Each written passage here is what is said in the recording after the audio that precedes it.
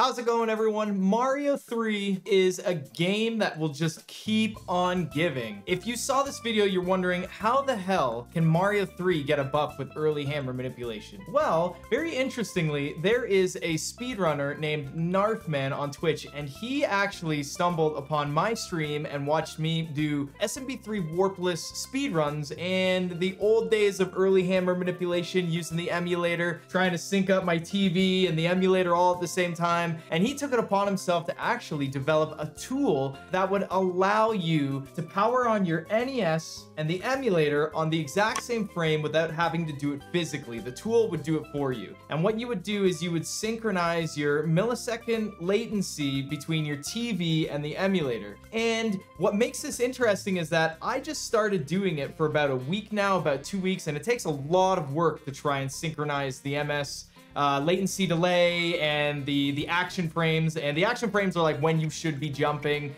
at the end of levels. With that being said, Super Mario Bros. 3 speedrunning has always had a no external tool policy. A great example is in America, you're not allowed to use a turbo controller for speedrunning, but in Japan, you are allowed to use a turbo controller. So these little tool things are kind of what defines the direction of the speedrun. So there's slight controversy. Is this a tool to help benefit you speedrunning, and is it allowed? I kind of want to break this down so everyone at home can kind of decide themselves, like, do you guys think this is a tool? And I definitely want to hear it in the comments below. I want everyone talking about this because there are some interesting points. I actually did a stream a couple days ago that I mentioned I would never ever use a tool. And I'm a very old-fashioned speedrunner. I've been speedrunning for a very long time. I started with Speed Demos Archive, super old, and I feel that any tool that does any input for you is not allowed. Now, I always stand by that. So if there's something powering on the emulator for me where I could power it on myself with the console, that's something that I should be able to do. That's something I can do.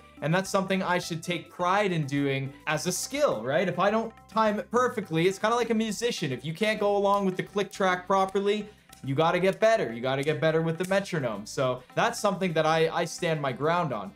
But speedrunning is a little different. I'm not having something physically pressing the power on my NES for me. Nothing's doing that for me. I'm still pressing power and reset. So is the tool actually doing it for me? What do you guys think? Another great point is that the emulator and stuff are on my monitor, so I'm just using audio cues. I'm not even using video cues with the tool anymore. For anyone who doesn't know about how the tool works, take a look at this video right here from one of my streams a couple days ago where I actually enter World 2, and we're gonna watch from World 2 until the end of the fortress, so you guys can watch and see how the early hammer works and me getting the early hammer and how the tool works. So take a look at that for a second. Nothing worse than your hot dog bun splitting. I know. It doesn't help that the hot dog is like hard to hold as well, right?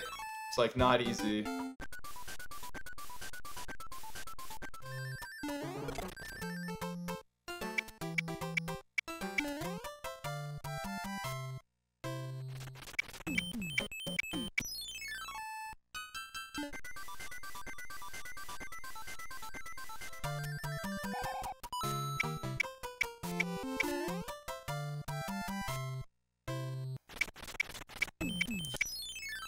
Let's go. Thank you very much.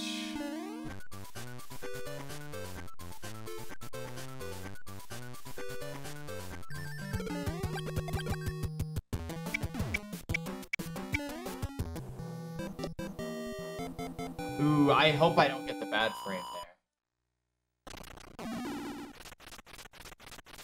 Let's go. 2 in a row.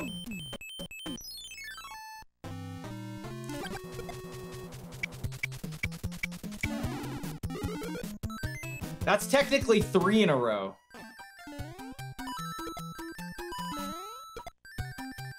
What?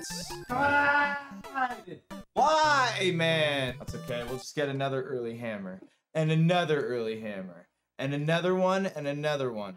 So yeah, that is the tool right there. What do you guys think of it? Do you guys think that's cheating? Do you guys think that's an external tool? I'm still physically doing everything, and I'm just using an audio cue. And if you actually look really closely, I close my eyes to time all of my jumps, I'm just using all audio cue, keeping my eyes closed. It's actually works perfectly. So as someone in the community who swore against tools, there are other people who swear against tools. However, there was a conversation discussed amongst the mods that allows a tool like this. There wasn't any crazy detail that specified, you know, exactly why the tool is allowed. The way I used to do early hammer manipulation with the task was that it was all visual, nothing was doing anything for me. The last point that I could possibly think of that would 100% allow something like this to be used in speedrun is that if you think about it, the tool is used before I actually start my speedrun. And now that is something to really take into consideration. Everyone knows that as soon as I press start on player 1 start in Mario 3, that's when my speedrun officially starts, and that's where nothing can be tampered with, right? If the timer started when I powered on,